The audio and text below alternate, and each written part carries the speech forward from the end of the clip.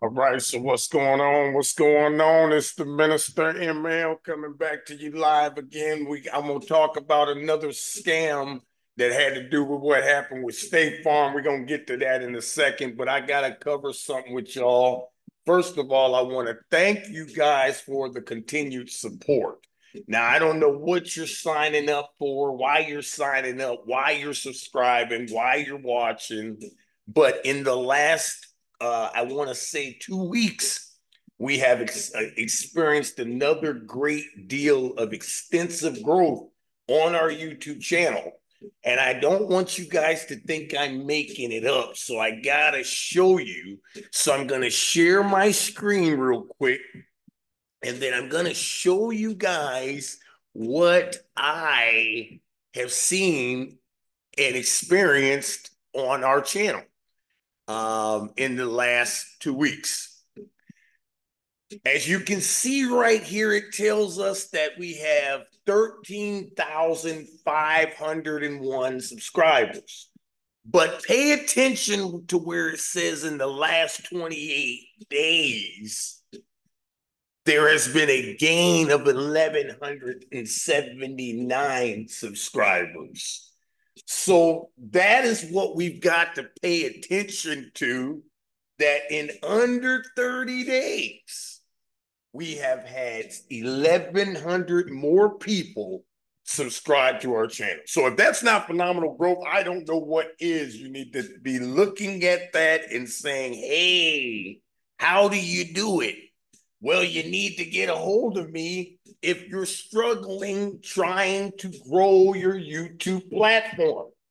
Understand that this is year 2 for me. And just last year, we started with 26 subscribers. And under 2 years, we've already broke 13,000. So that's phenomenal growth. And I have some tricks for you.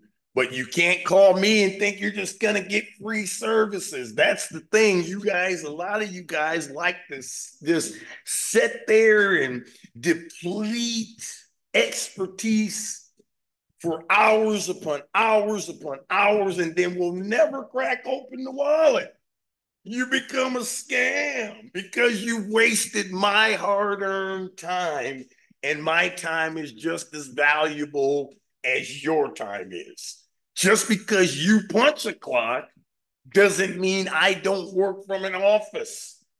And so the bottom line is my time is just as valuable to me as you feel yours is to you. So I've learned some things that I've shared with people that want to learn how to grow. But you're just not going to get it for free. But there's evidence and proof. And these are the results that you can see with your own eyes. That's the first thing I wanted to say.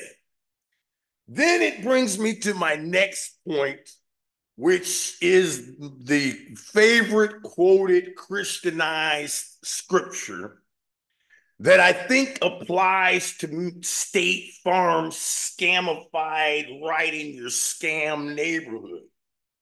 Because there is a scripture that a lot of preachers and people in church love to regurgitate, and they utilize it most of the time, applying it towards pastors.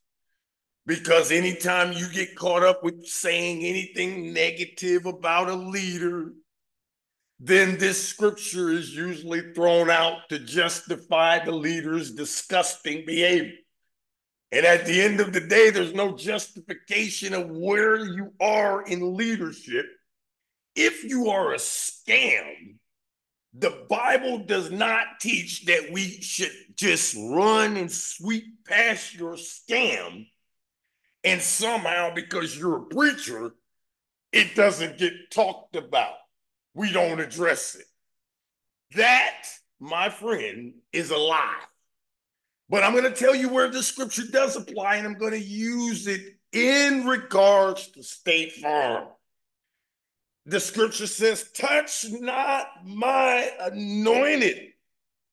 Now, even though we put the preacher there, that covers anybody that the Most High has anointed.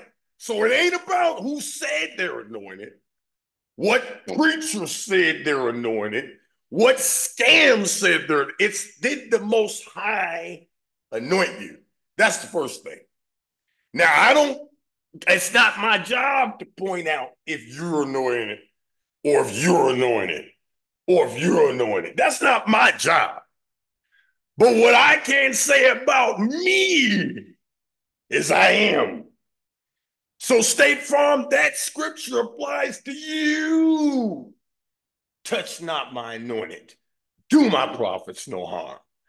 You will stand judgment for what you did. And so to add to the continued story of the scam I left out in the last video, because I did not get to tell you all, thank you for the support, because I went off on the tangent like I always do. I left out another piece of the scam pie that should be made aware of when we're dealing and discussing State Farm. Now, I want you to understand that there's a law or a clause in every insurance policy that I'm paraphrasing, but it states somewhere along the lines that if there's ever an incident, a robbery, a break-in, a fire, or whatever the case may be, that the insurance company is required to question anybody that the policyholder gives them as who could be a suspect. Now, I want you to understand that we were harassed every single day in Swanton by a specific man with the name of Mike Wells. He literally drove by our store every day on purpose and honked on his horn just to irritate and harass us day by day. I made this complaint to the scamified Swanton Police Department. Nobody addressed it. And when this transpired on the 17th, the insurance scam investigator Lonnie Johnson asked me, would there be anybody that I could even imagine that could have even had anything to do with this? I provided him Mike Wells' information, and you know he never investigated Mike Wells at all. Here's how we know, because in his deposition questioning, he states that the way he investigated or questioned Mike Wells was by having a conversation with Mike Wells' wife about where his whereabouts were. Now, that's not how they investigated me. I want you to understand something here. So I'm the policyholder and I give you a suspect. You don't investigate at all. You get your words about him based on what his wife said, but you don't question and you don't investigate nobody I give you, but you investigate everybody that I'm connected to. Shame on you, State Farm. You think I'm an idiot. You broke several laws. And this is part of my job every day. It's not just to sit here and offer services to people and do Bible study. I can mix it all up in one. But until my voice is heard, you better believe every time I go live, there will be a hashtag talking about State Farm is a scam. And you better believe anytime I get a good chance on any platform, anywhere, I'm going to continue to tell the story of what you did, because you broke several laws and you got away with it because my attorney allowed you to get away with it. Let's just be honest. He got me quiet, told me to be quiet. Hush, hush, you're going to ruin it. You're going to ruin it. You're going to ruin it. And guess what? It still was ruined. I don't understand the scam.